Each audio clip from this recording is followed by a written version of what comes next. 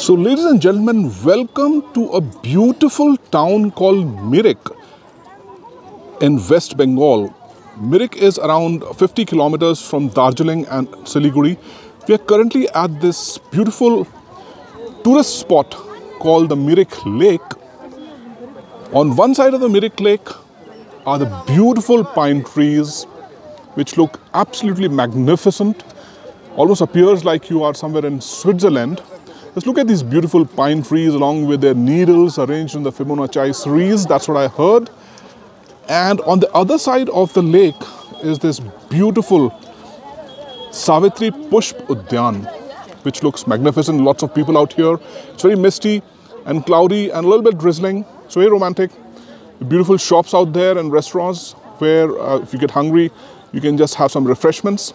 And connecting this beautiful Savitri Pushp Udyan and the pine trees on the other side is this nice arching pull called the Indrani Pull.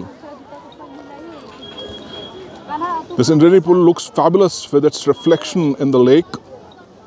Both Savitri Thapa and Indrani Thapa were child freedom fighters in the Indian National Army of Subhash Chandra Bose. And they were the human bombs which were used to blow up the British tanks. That's how they laid their lives for the country. And that is why this beautiful park is named after Savitri Thapa, the child martyr, as a Savitri Pushp Udyan. And this beautiful arching bridge connecting this Udyan to the pine trees on the other side as the Indrani Pull after Indrani Thapa. So we are now at the quadrangle of the Mirik Lake, which is a center of hustle and bustle. You got the lake on one side, you got the pine trees on the other, you got this Indrani bridge, and you got this beautiful Savitri Pushp Udyan. Lots of activities out here.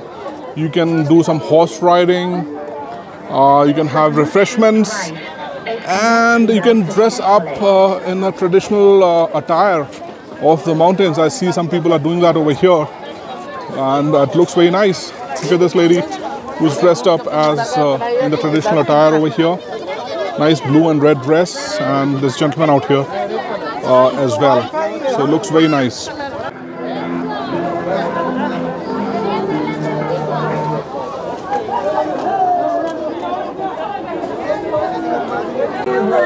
She's crying because her dress got taken off. Oh my God. The poor girl. Now we are at the Indrani Bridge, at the middle of the Indrani Bridge. And on both sides there are lakes. Looks very beautiful in this misty atmosphere today. People are having a lot of fun. They've come from far-flung places to watch these beautiful pine trees and the lakes, and they're doing boating. And people do enjoy the boating as well in the lake, which is called the Sumendu Lake at Mirik. These are the self-paddle boats, which people are enjoying clearly. So this is Shrija and Rimjhim going for a horse ride. Say hi, guys! And they arrive back safely at the home base. I'm sure they enjoy the ride. And now we are at the highest point of Mirik at a monastery called the Bokar Monastery. That's how it looks like. In the backdrop of the monastery, you have these lovely woods and pine trees. And this is a really serene Buddhist monastery. And the Bokar Monastery is adorned with classical Tibetan architecture, which looks wonderful amongst the misty atmosphere formed by the clouds, because we are at the highest point of Mirik, which is around 1700 meters above the sea level. The monastery looks very serene, very peaceful, and very divine. There are prayers going on inside the campus. Let's see if you can go inside and catch a glimpse of those prayers.